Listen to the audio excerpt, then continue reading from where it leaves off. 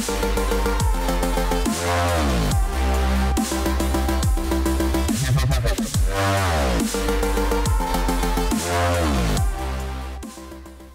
morning. My name is Boon Sheridan. I'm Boonerang on Twitter. I am probably much funnier on Twitter than in real life, so I spend some time with me there if you can.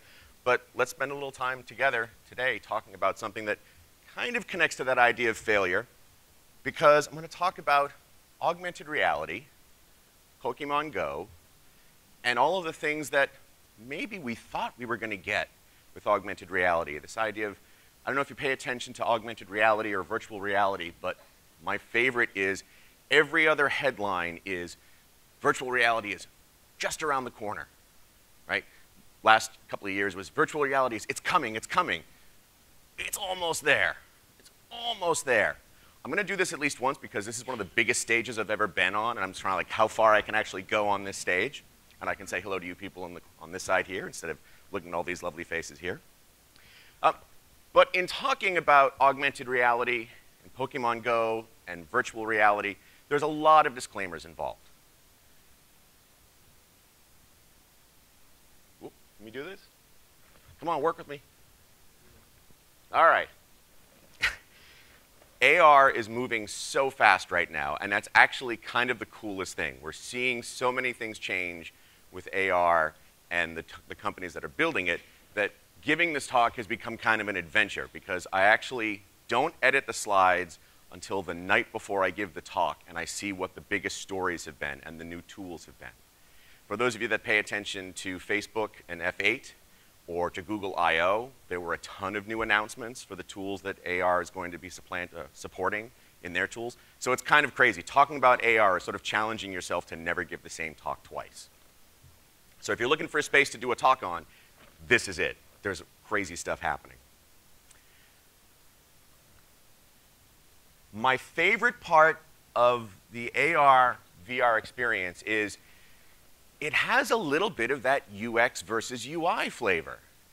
I'm not going to ask for anyone to raise a hand, but anyone familiar with the UX versus UI argument on Twitter?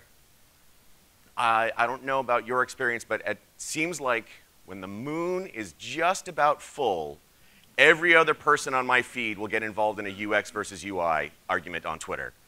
And it's kind of fun because you get to see the same images over and over again, you know, the pathways and all that sort of thing. But it highlights some universal truths that people are discussing. And AR, VR has this same kind of thing. They have this amazing continuum where you have virtual reality, where everything is around you, created by the computer 360 degrees. The computer is in control. Isn't that a depressing thing to hear? And on the other side, you have reality. Your version of reality may be very different from someone else's, so be aware of that. And then you have this space in the middle between augmented reality, mixed reality, and augmented virtuality. For the record, I have never heard someone mention augmented virtuality in spoken word. It feels like something that's getting written up in papers. It feels like something that certain studios are pushing. But it's just one of those words that I'm not quite there. But I do start seeing mixed reality used more. And that's because of the idea that you're bringing in things from the virtual world into your space. So again, you're using some sort of a phone, you're using a device to help you pull in more information. Your partnership with the computer. The device you're using helps you float across the top. So I'm going to talk about AR, and I may say MR and AR as I go back and forth. I'm on my third espresso, so words will get a little funny. My experience with AR started not as a designer, but as a human being who got involved in something a little bit crazy. Whoop. When Pokémon Go launched, does anyone remember when Pokémon Go launched? Yeah. Something happened. I live in an old church in Massachusetts, and my church was actually listed as a gym. And I made hundreds of new friends when Pokémon Go launched. I woke up Saturday morning, and I had 20 or 30 people standing outside my home taking pictures and battling in a gym and doing things that I had to stop for a minute and go, I think I should look this up on the internet. And sure enough, I opened the app, and there it was. And so what instantly happened was this wave of stories, but it highlighted the fact that this amazing game launched, and suddenly everyone was talking about augmented reality in a way that they never had before. You know, augmented reality, virtual reality, all these new techs have some sort of catalyst event. Google Glass was a big one, you know, for better or for worse. Pokémon Go was a big one. And now suddenly augmented reality meant more than an academic type of technology. It now meant a game, and it meant things were running, people running around. Unfortunately, it also meant that people were trespassing, people were doing things they weren't supposed to do, people were crashing their cars because they were too busy looking at their phones.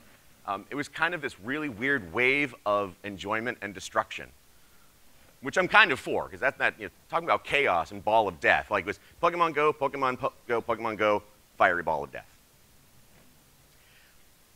But since Pokemon Go launched, something really changed.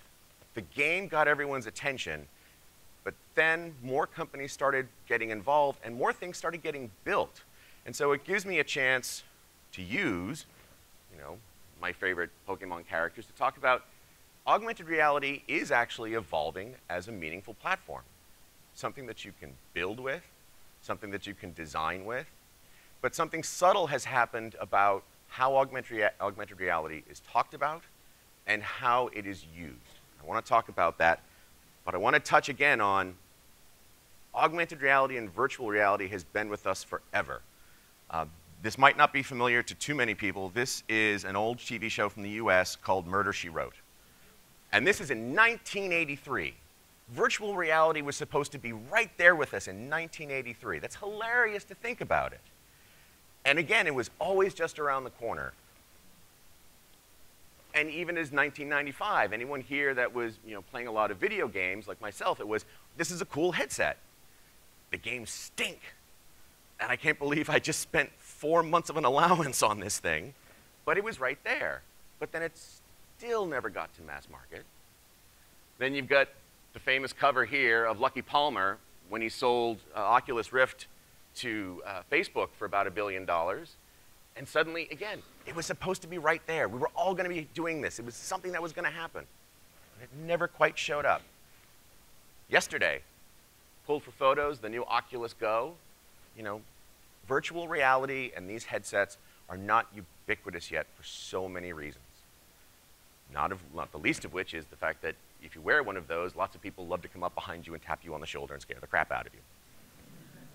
I am permanently paranoid from putting on those because every time I put one on, someone always crosses the room and goes, ah, ah, ah, ah.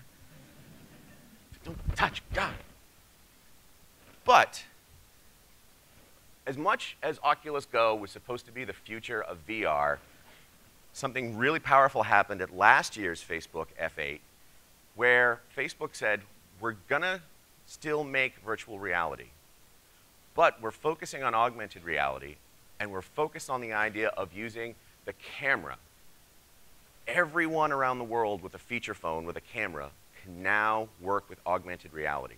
And that's kind of the key to thinking about AR today, is that it's not equipment, it's not necessarily new tools that you have to strap in and power up and, you know, pull on a wetsuit and jump around.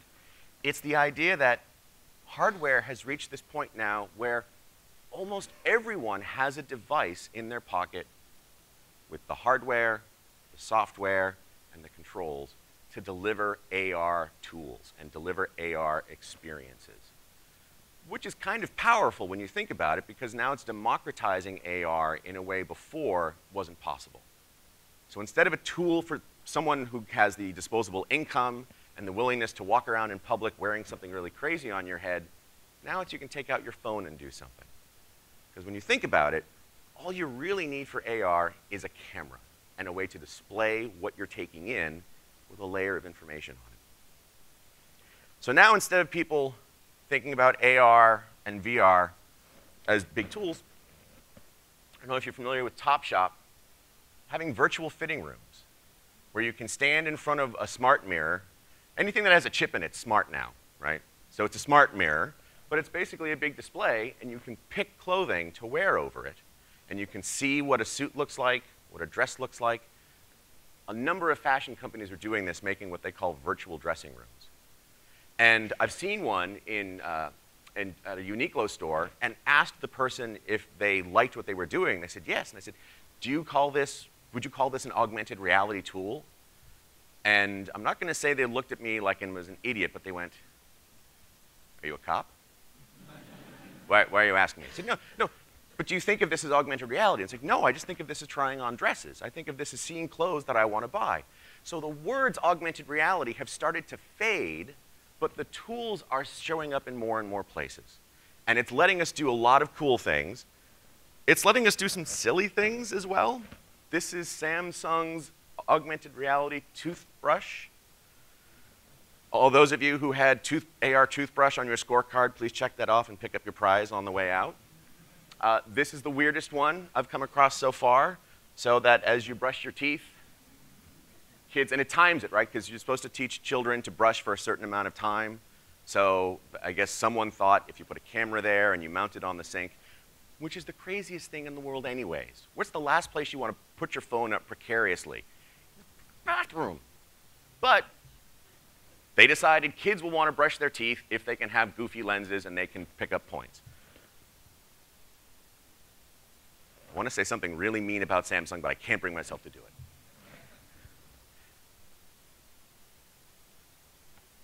So where are we now?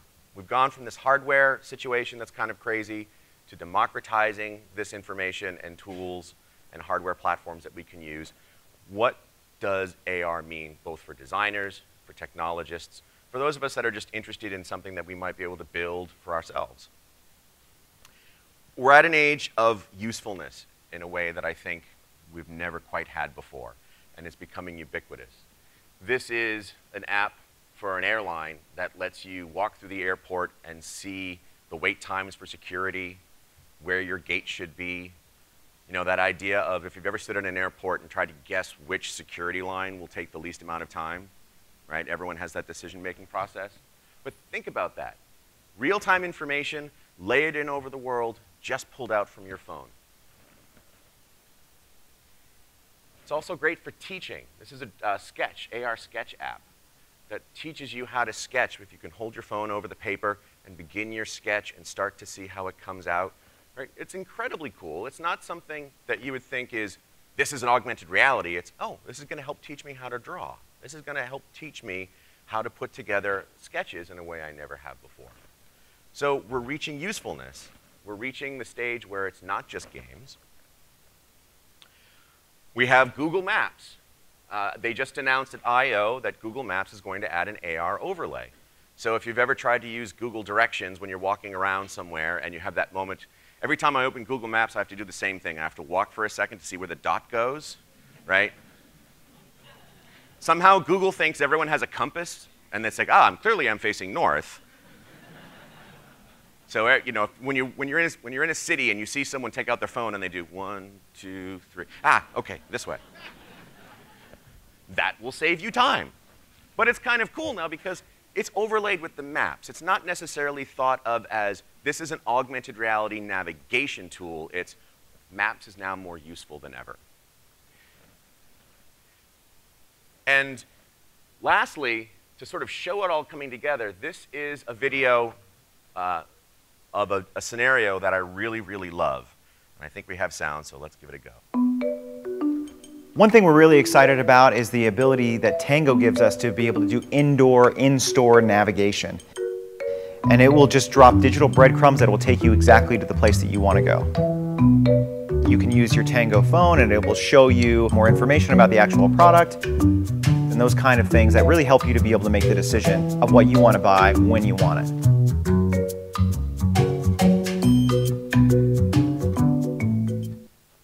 It's incredibly cool. Now, my dream is for IKEA to launch that. I'm not scared of going into Lowe's, but I walk up to the front of an IKEA and I get cold sweats. But think about that. The idea of now I know what I want to buy. I know, instead of asking or trying to find someone to help you, just pull up your phone, it'll walk you to the thing that you need, and you walk out with it. So again, the usefulness is helpful. It's not so much games anymore. Pokémon Go still makes a few headlines, but now we're seeing real useful stuff that people can actually get value out of and not even think about it as AR. So as designers and developers, The AR system, ecosystem is stabilizing. The fun part about that video I showed you is it uses something called Tango, which was a development kit from Google. And about a week after that video launched, Google discontinued the Tango development kit. And they launched another one. That's how fast it's moving. Google built something amazing and said, nope, not good enough, toss it. Each launch of iOS has a new AR core in it. And depending on what type of phone you have, if you have a 10 or an X or an 8, you can see more and more things happening with the core AR core being built. So the tools are there. You don't necessarily have to worry about a fractured ecosystem as much. It's sort of every 6 months, more phones come out. It doesn't mean old phones leave the ecosystem. That's the important thing to recognize is, every time someone buys a new phone, it doesn't guarantee that an old phone disappears. So there are some challenges of technology there.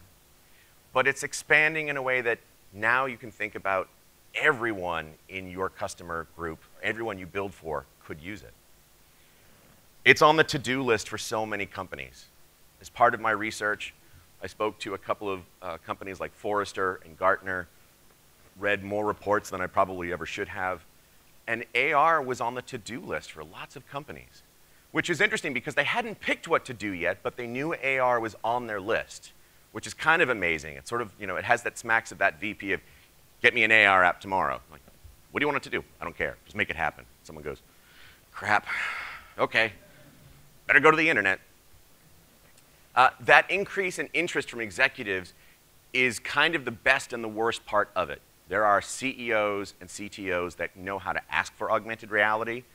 So depending on your role, no offense to any CTOs or CEOs in here, it means the rest of us have to try to play catch up and figure out what it means. It's like, you said AR, but let me ask you something else. What if we built something that did this? Right? Sort of changing the conversation instead of answering the ask, that terrible idea of a CEO gives you a very specific thing. And there's that phrase I hear a lot in the US, what's the ask? Which is a terrible use of English no matter what your native language is, it's a terrible phrase. So all these things are happening, but the shift from that CEO ask to people building them is, this thing is, great AR is customer focused. It's coming from a space where you have a customer need and AR can solve it. So, because this is UX and because we are thinking about customers, I want to talk a little bit about what it means and how you could build one yourself. Because I think every team and every designer has a chance to build an AR app because there are customer points along the way that you can influence. The challenges with AR, I find that people really struggle to start it. It feels like a tough thing to get started. So I want to give you some strategies before you think about an AR app or before that request comes in. And this is key. You don't need AR tools to prototype AR. You can do a lot in paper prototyping. You can do a lot in Google Web Designer. If you've got something like Bounce.js, you can build something on a screen that will show you some interactions and give you a sense of what you're doing. And I recommend that instead of stressing out and going and getting a team that does AR, start by prototyping the idea. Stay with paper and pencil. You might have seen sometimes sort of you make a frame in the shape of a phone and you have a scroll of paper that you're moving up and down. Right? That sense of prototyping is so easy and so quick, and it saves you that pain and trouble later because you're going to need to do a lot of prototyping for AR. Getting to a nice, clean AR app requires a lot more time on the front and the back end. As you're building something, this sounds funny, but I have to keep saying it. An AR app has to be built for people that are already mobile friendly. Already people that have a device that they're willing to spend time in.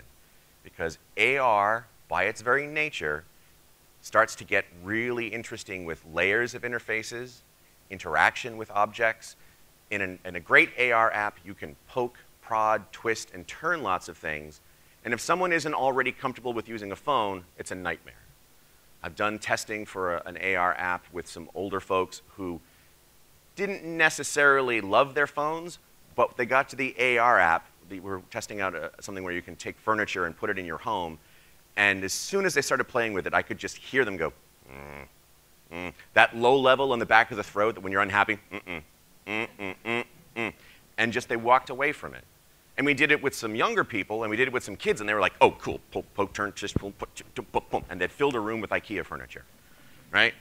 So depending on the device and the viewport, you can mitigate that, but build and think about people that are already going to love their mobile device and use it. This is a huge one. If you're going to build something for your company and you're going to do an AR app, think about how you'll measure success, because AR is a beautiful, fun, shiny toy right now, but if it doesn't connect to some success, you'll see support for it really vanish. This is sort of a business culture aspect of it. When you're doing something in augmented reality, are you connecting it to something that your company or you can measure and sort of get business value and connect it to the people that want to do the projects and do more? You see so much of AR connected to buying something. You see it connected as a way to help manage a purchase process or do, as I'll show later, post-purchase, like help with customer support. Talk about that early rather than building something and then figuring out, oh, and by the way, it has value this way. When you start with those conversations, I think you come up with better ideas to start with, and you build better bridges to the people who you're going to need help with later on building it. That is weird. During the process, if you go through those first steps, you start to come up with some ideas. Maybe you have some paper prototypes. Maybe you actually have built some stuff in code and you're starting to look at it through a phone. Narrow your scenarios and embrace your constraints. The fun part about augmented reality is you've got a camera and a viewport that you can do anything with. And that is also the most frightening thing in the world, right? That open sense of we could do anything we want. Just think, imagine this is a phone. This is a really bad image, but imagine this is a phone. Imagine I'm 6'3". But having that sense of we're building an AR app to do these one or two things and do them well, and embracing those constraints. Because when you get further along in the process, you're going to find out that the interactions are crucial, and you'll spend more time than you think figuring out the actual interactions on a screen. Because AR, in a lot of ways, it's interfaces within interfaces. Right? This is the simplest one to show because it's Pokémon Go. Most folks have seen this in person or somewhere else. But you've got another layer. So you're seeing the phone, you're seeing the world through a phone to begin with. And now on top of that viewport, you're adding more interactions and more interfaces. So the amount of space you can actually view something with is getting smaller and smaller. And so if you're not careful, you wind up filling that space, and you have to give people that sense of what will this do? What actions will take place when I tap something, when I twist something, when I turn it. AR gives you the ability to do physics with objects in a way that you can't in real life, and that's kind of awesome. In a lot of AR scenarios, you can pick something up, you can throw it, you can move it, you can turn it, and so now you have to think about tap zones, you have to think about motion. The interactions become critical. This is an app from Amazon, an early version. Amazon is doing something like other companies. You can take something from their catalog and see it in your home. You know, I want a new toaster. How will it look? Will I put it here? Will I put it here? Maybe a new kettle. You know, where will I put this? But as you can see, look at this slab that they just used for a menu or for a display space, right? They took a whole chunk of the interface and just filled it. And so you've shrunk your camera port even more. You've shrunk the space to work with even more. To me, this is almost like, this is a mega menu for an AR app. This is the equivalent of a mega menu where you're taking up all this space. And that's going to change. As this evolves with Amazon, I'm sure it's going to get smaller and smaller, and the cues will get a little smaller. You'll see interaction, but that amount of space is huge to take up in an interface. And the thing that I've heard over and over and experienced myself was, you have to plan for so much testing afterwards. When you've got an AR tool built, it will take you so long to figure out how it will work in the real world. If you go to Medium, there's an article by the good people at Wayfair who built an AR app, and it talked about how testing just almost demolished their budget. And when I've talked to other companies about the apps that they built, the horror stories were, we should have budgeted half the time to build it and half the time to test it. Because you're working with new interactions, you're working in new spaces, and this is where usability testing comes way to the front. And testing, it's instead of that sort of contextual interview where you're talking, it's that contextual interview where you hand someone a phone and just watch what happens and see how they react with it. And suddenly you see the differences in what I call arm style, how you move something. And how you move that gives that impact on whether or not the interaction comes through. Do people understand the interactions that you're proposing with them? Right? I've been playing Pokemon Go for years, and I still discover things that I didn't realize because I never took something and twirled it 4 times. Or I never took something and tried to expand it all the way. So discoverability and interactions become a huge part of testing.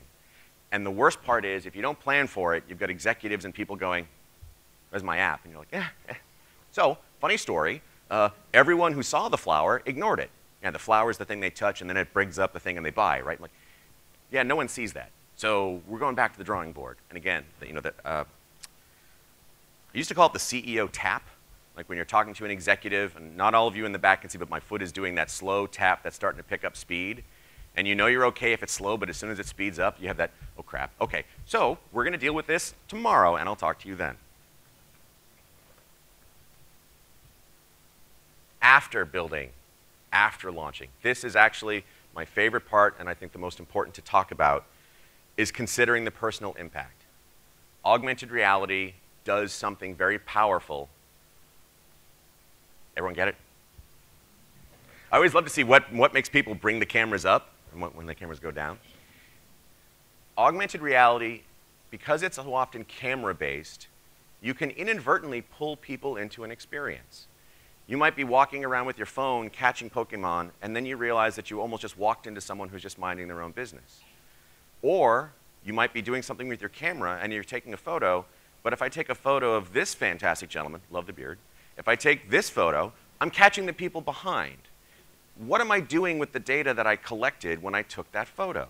Am I letting those people, are those people now part of the data I've collected? Have I stored it? Am I doing facial recognition? All those types of things. Augmented reality means you're hoovering up lots of data. You're generally using GPS coordinates, you're using cameras, and how you use that personal information is critical. Because once things get into an ecosystem of technology, it's hard to get them out. It's a favorite sign of mine in Hawaii, right? People were getting turned down a private road, and an interview with one of the people said, you know, they've tried everything. They sent emails to the executives at Google and nothing. They could not get that changed. So as you're building apps, and as we're reaching a point with virtual reality and augmented reality where the data just gets slurped up, and I feel like we're at the stage now where data's starting to live forever. You know, even just the photos we're taking now and we're tagging and putting on Twitter, those things may never go away. So I hope I look good, right? But that idea of what you build for augmented reality, think about the data that comes in and ask questions such as, should we store this? If we store it, do we tag it? If we tag it, are we doing it appropriately and connecting it? And more importantly, what could be done to hurt someone with this? You know, if we're collecting all this facial recognition information and then we're tacking this on, I like to ask, there's a great book called Technically Wrong.